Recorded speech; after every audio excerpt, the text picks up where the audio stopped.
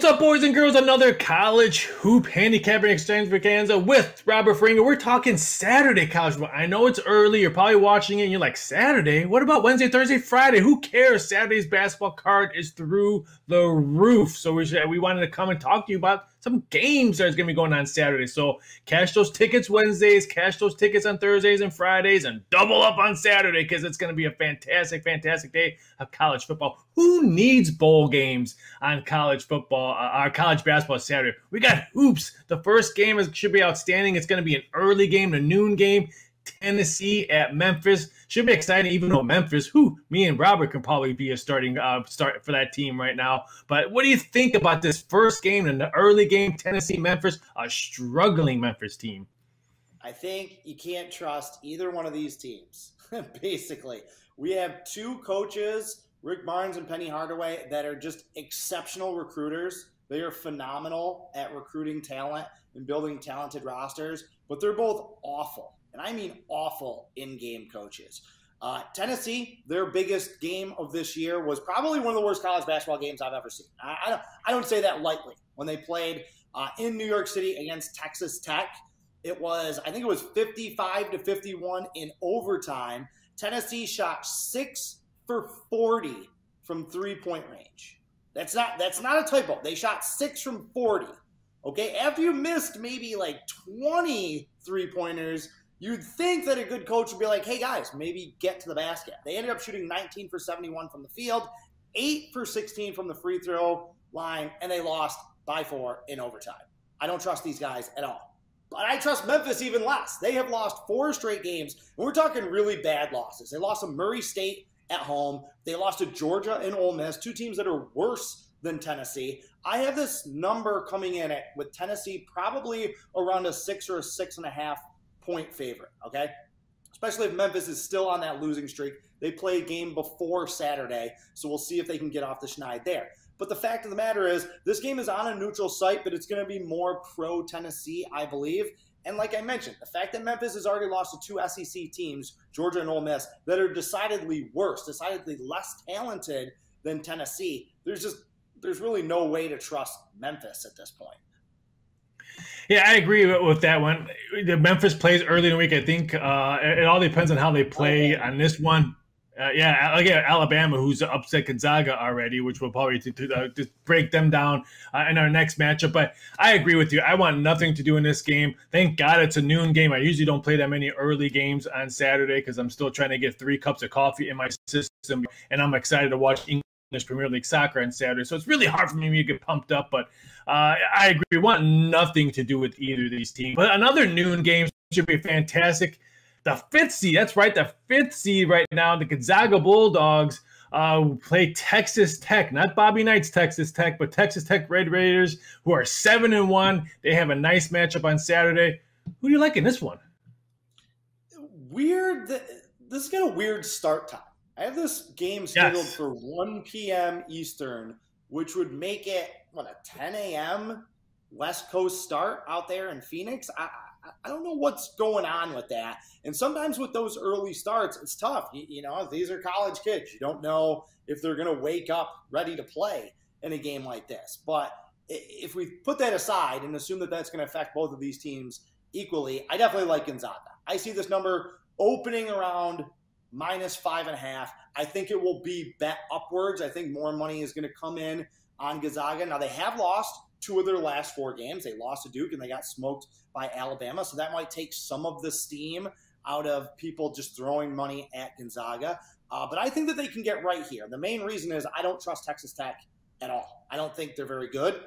Their non-conference schedule is ranked number 355 out of, I think, number 360 teams that are rated. So they haven't played anybody. The only 2 teams that they played Providence and they played Tennessee. As I mentioned, they were completely unimpressive in that game against Tennessee. Yes, they won, but they didn't play well, and they lost against Providence. So Gonzaga has played in these types of big neutral site games against big-name teams already this season, so I think that they're going to come into this game a little hungrier, a little bit more prepared, and I just think that they have more top-end talent. Texas Tech tries to win with defense. They want to grind people down and then be efficient offensively. But I don't think they're going to be able to slow down this kind of juggernaut Gonzaga offense. And if Gonzaga can get that lead out, get it up to 8, 10, 11 points, I just don't think Texas Tech has the firepower to get back in the game and get back in the back door. So I definitely like Gonzaga in that one.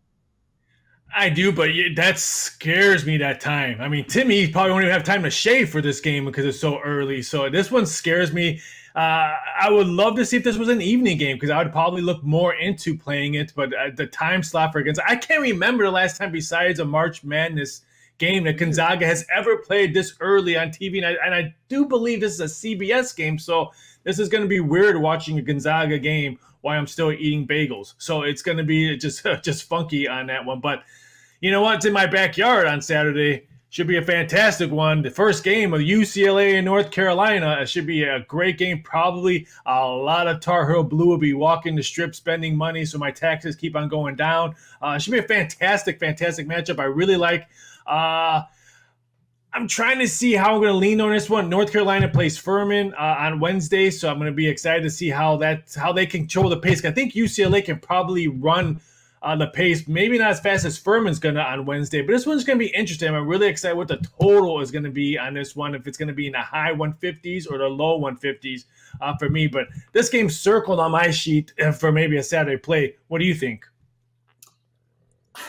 I'm a little bit torn on this one. I obviously like UCLA just in general, just on spec for this year. They brought back so much talent from last year's near national championship team. You got to love Johnny Juzang, and you got to love Tiger Campbell, one of the best and most efficient point guards in the country. A lot to like about UCLA, and they've been very good against the number over the last couple of years. But I think that North Carolina is really undervalued right now. Now, I know they're only like 2-7 against the spread so far this year, so it's tough to trust that team. But I don't think people are giving this team enough credit. I like this North Carolina team. I like the talent that they have. I was all over them in that Michigan game when they hosted top 10 Wolverines team, and they really ran them out of the gym. They have a lot of transfers, Brady Manick, Dawson Garcia, so it was always going to take a little bit of time for this team to adjust. They have the new coaching staff, so a lot of change in Chapel Hill. But as the season goes on, I really think North Carolina is one of the most talented teams in the ACC. They made that statement win against Michigan. This would be another great opportunity for them to pick up a huge resume-building win. And again, if that number starts to creep up, okay, I have an opening with UCLA -4.5, -5. I think you're going to get more UCLA money in this game, and that might start to nudge that line up. If it gets above a 2-possession game, I might look at North Carolina, because even though UCLA is the better, they can both score. Both teams can score. UCLA has the advantage here because they're the better defensive team, right? They're more committed on that end. But if that line starts to nudge up, I'm not discounting that North Carolina could go into Vegas and steal an outright win in this game.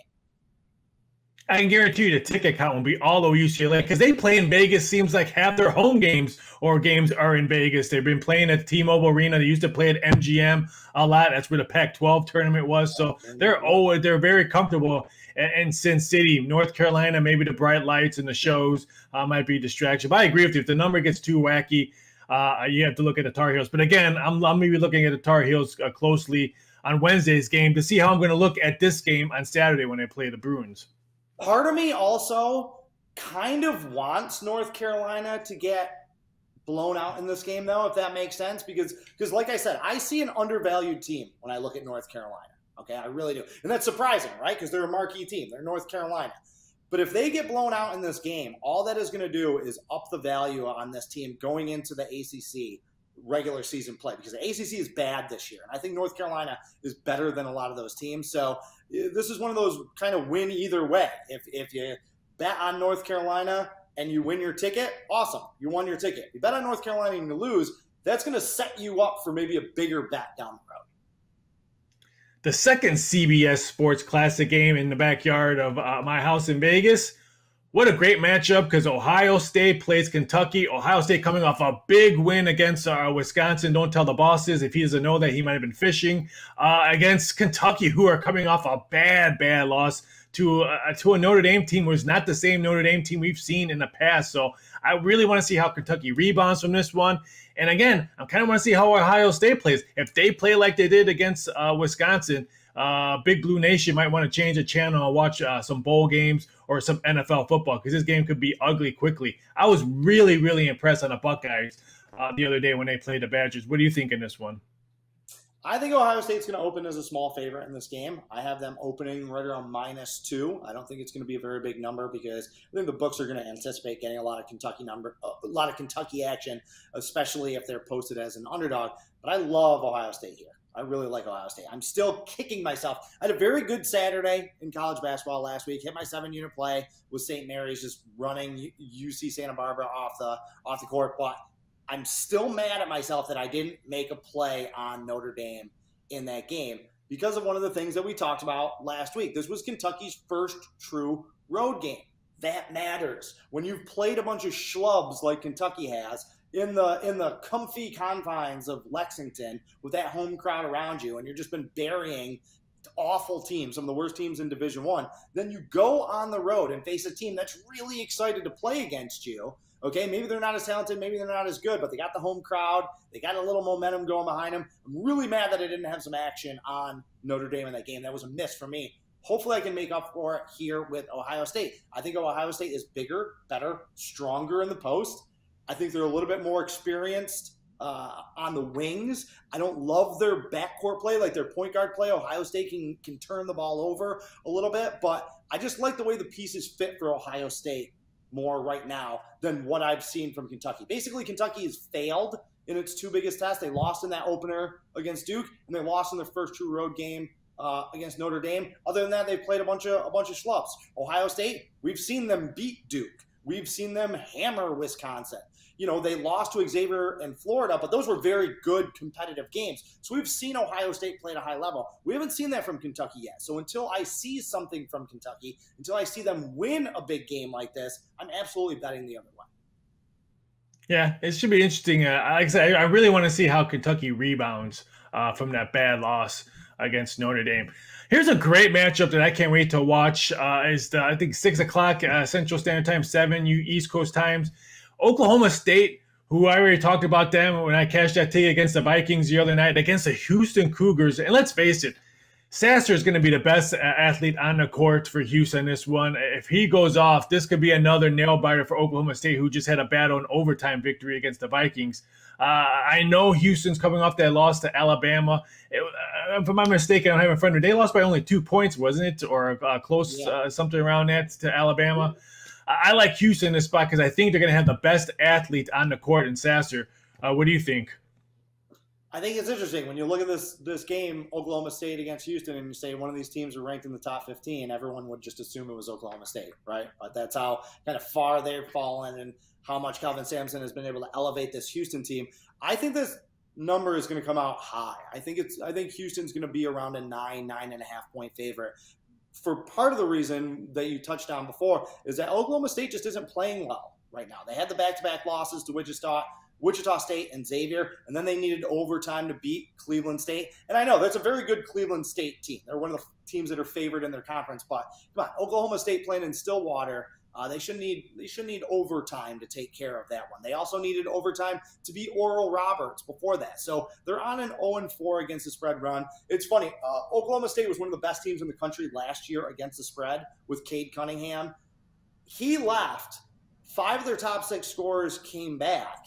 And this just isn't the same team. They haven't played well. They haven't been as good against the number. It just goes to show how talented and how great of a player Cade Cunningham is. They don't have that top-end talent this year. Houston absolutely does. They're one of the best defensive teams in the country. Them and Baylor, they play very similar style. They do have Marcus Sasser, so they will have the best player on the floor. I think that this is a situation where Oklahoma State could get run out of the building.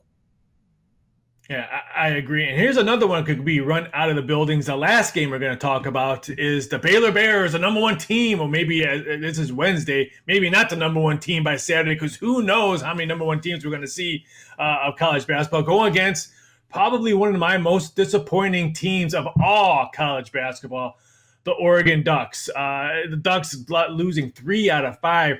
They're just coming off a bad loss on the road to Stanford, which they shot poorly. And you said it just now. Houston and Baylor, top defensive teams, they held the Oregon Ducks to only 49 points when Houston played them.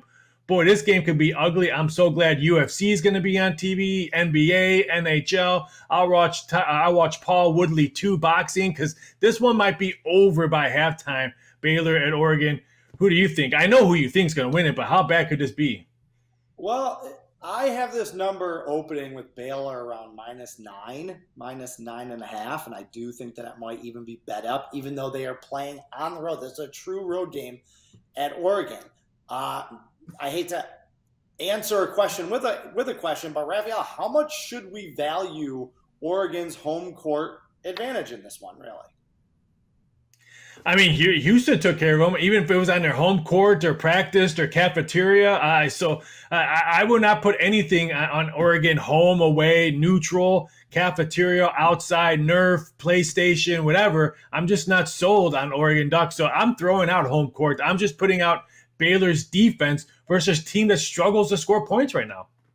Yeah, Oregon is definitely not cohesive on the offensive end of the court. It's strange to see that from a Dana Altman team. He normally has that veteran point guard like Peyton Pritchard for all those years and Chris Duarte after that. He does not have that veteran point guard this year, and you're really seeing it take its toll. But I don't know. Baylor is the #1 team in the country by far. They just absolutely annihilated a very good Villanova team.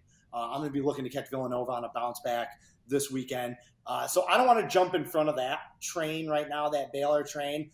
But don't be surprised if Oregon plays its best game of the season yet. They will have home court. They do have a fantastic coach. There is talent on this team. They do have some good players. They are not devoid of talent. And they have a chance to upset the #1 team in the country. So I think that they're going to come to play. They're going to play better than what we've seen. And like I said, this is going to be a really big number on Baylor because of how bad Oregon has been.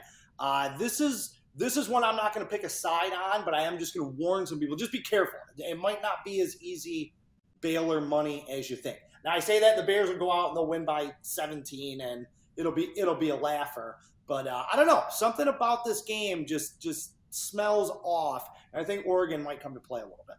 Well, the Ducks' leading scorer, Will Richardson, was he going to average 12 points a game in this one instead of the team leading 11 something? I don't see it. Again, people, if you're watching this, there's other great stuff to watch on TV because this one could be over by halftime. But there you go. Saturday's top games for college basketball. Don't forget to check us all out on Doc's YouTube channel. There's some great content. Don't forget to check out Doc's homepage to see Robert Ferringo's fantastic articles. Again, look above, click that link up there, get that free $60 account. Great Christmas present, great New Year's presents, just great presents in general. Don't forget to click on that account and get $60. But there you go. There's myself, Raphael Esparza. There's Robert Ferringo. Have a fantastic rest of the week. Get that shopping done. Stay safe, stay healthy. Deuces, everybody. Have a fantastic week.